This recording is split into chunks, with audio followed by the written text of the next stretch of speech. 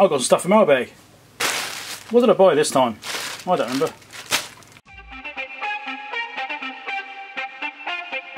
What's in this thing?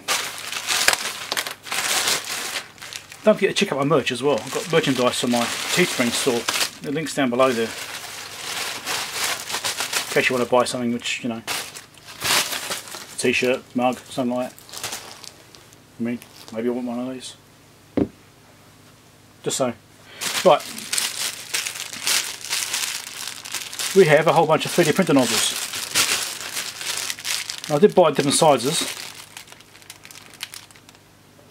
I think I bought 0.2, 0.3 and 0.4, something like that. I think I got, because I've got a 0.4 nozzle on my Ender 3 right now.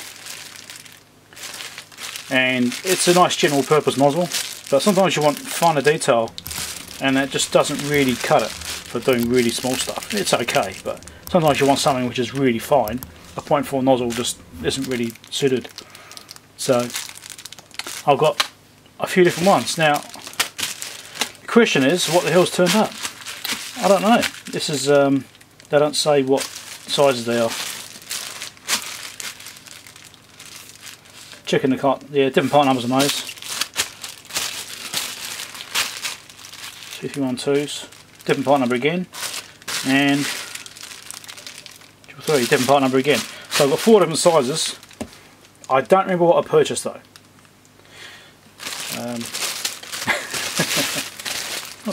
What are these bags for? I don't need these bags.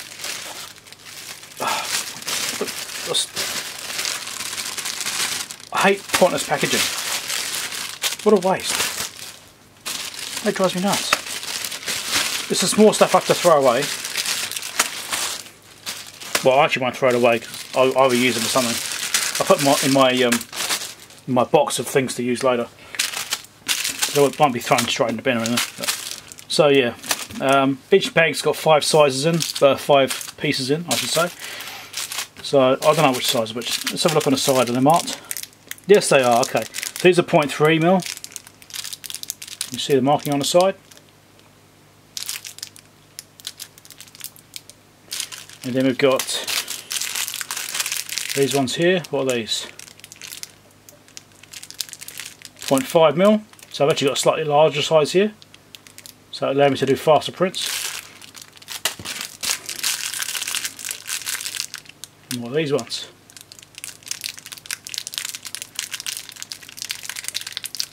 Go on, there's a number somewhere. Oh, can I see one? Here we go. 0.2 mil. Yep. So this one's probably a 0.3, is it? 0.1. Focus.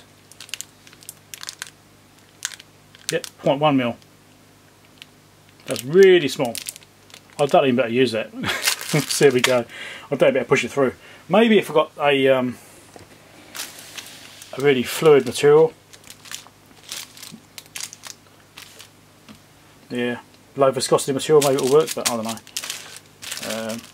Maybe TPU or something like that. I haven't tried printing with TPU yet. I should try that one day. There'll be links for these down below in the description there, in my, you know, the list of things I've purchased. So go and check them out if you need some nozzles for your 3D printer. These are for the Ender 3, but they probably suit other printers as well. 1.75 mil, I should state that too, shouldn't I? Alright, see what's in here.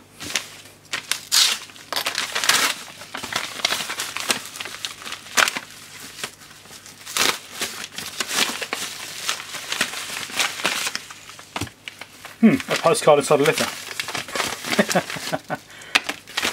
Is that a sticker chewing gum? No, it's not a sticker chewing gum. I think I know what this is. Interesting, seeing me a postcard at the same time. This might give a clue where it came from. Any ideas? This, I think, is a replacement part.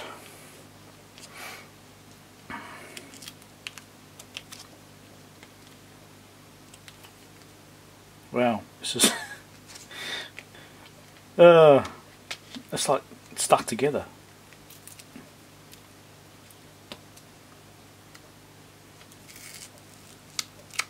It's like okay, this is don't drive me nuts. This.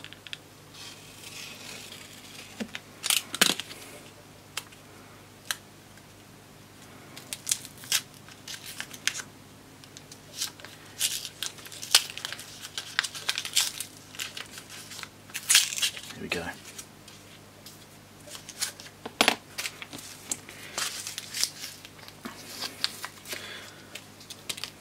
Well, at least they packaged it well, so they can't like penetrate the packaging and stuff like that. So this is a blade here for a Leatherman knife.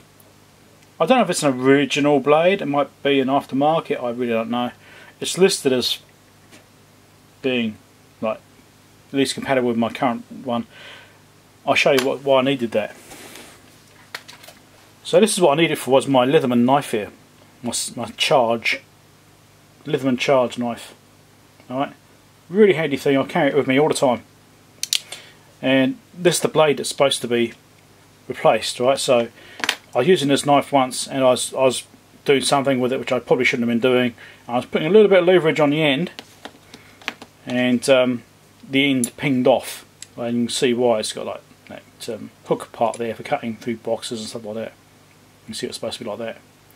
And that piece broke off. And I thought, well, I've always been a bit disappointed that I did that. So I splashed out and purchased the replacement blade. Now obviously it's not exactly the same as the original. It was black instead of the stainless. But it's supposed to be the same blade basically. Yeah, I think it might be an aftermarket. To be honest, I don't really care. It's better than having a broken blade. The tricky thing for me is going to be getting this thing apart. It's supposed to have these nuts here, which is supposed to be how to undo. Nailed nuts. See that? Trying to get hold of those. It's like a bolt that goes through. So one side is like a shaft with a threaded section inside it, and the other side is like a bolt. And you're supposed to be able to grab hold of those and undo it. And I guess I'll find out if I can do it or not. I imagine they're done up quite tight. So then I can replace this blade. That's the plan anyway. Okay, I'll see you in this one. Thanks to my Patreon supporters as well. Anyone that supports the channel, gives me donations or buys things from my store. That's helpful. Helps me to buy items from Mailbag. The more money I can get, the more I can buy. There's a list of Patrons at the end of videos. You can see the list. I show who's supporting me currently. Or at least at the time when I made the video.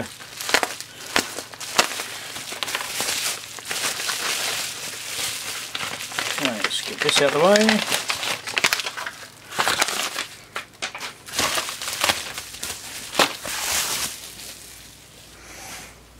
So, the capacitors.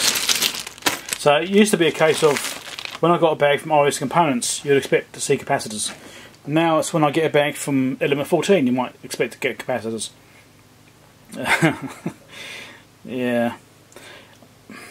I think the weird thing about Element 14, right, if you have a order limit, so you have to be above a certain threshold to get free shipping, right? But then they'll break that shipment up, well, they'll break that order up into different shipments to send you to them. They'll send them to you piece by piece, you know, so they get to you. Kind of start string a sentence together, man. So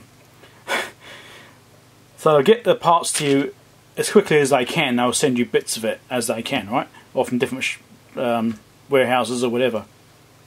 So then you get free shipping, but then you get like 4 packages or whatever.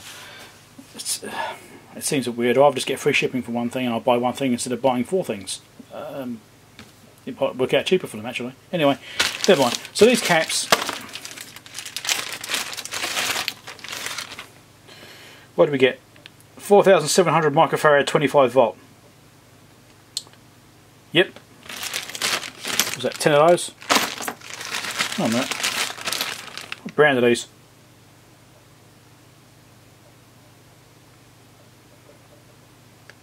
Ah, Matsuta. It's fine. Panasonic. Matsuta, is it? It's Panasonic, isn't it? Matsuta. It's fine. Just checking the brand, make sure I've got a decent brand, like I should have done.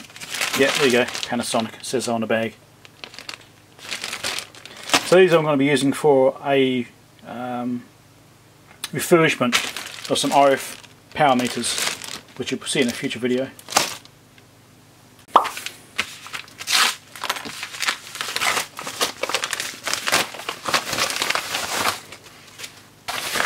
Oh, small capacitors. What are these ones? These are small. 10 microfarad, 25 volt. Very small form factor. Yeah, I think they're about 4mm across tonight. 4mm diameter. Very small. So sometimes you need small parts to squeeze them into the tight places. Yeah. Just crisp when you need them. Surprise! One more piece. Right, let's put this together. Put this together. Let's open this up. I think about editing again. Right. What's in here?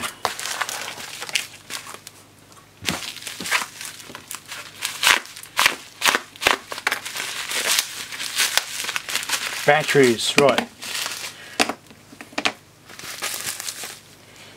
So these are supposedly 780 milliamp hours lithium ion batteries. We'll see. I purchased these for a device I should be getting from another YouTuber.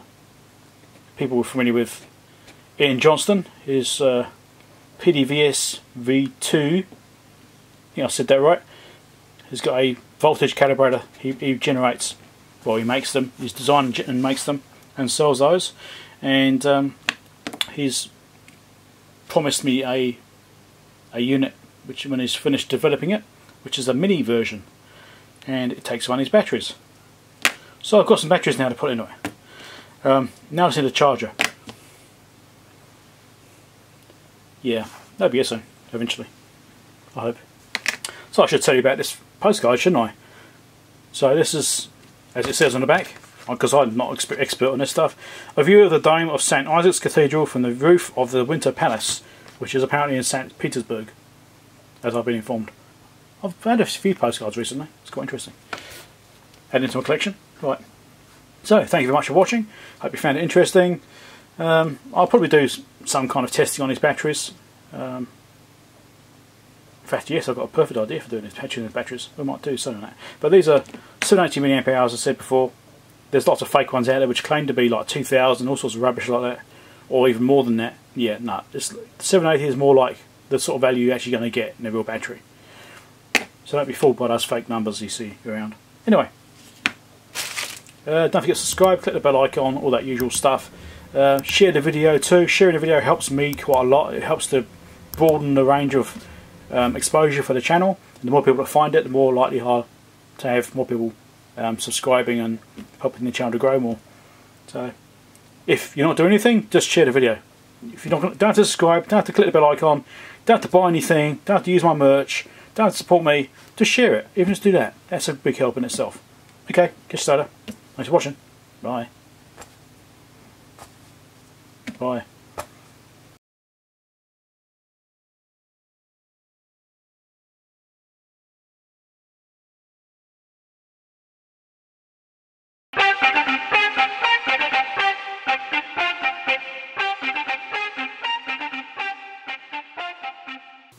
Make sure you go and watch more stuff. Watch more. Watch more. Watch more.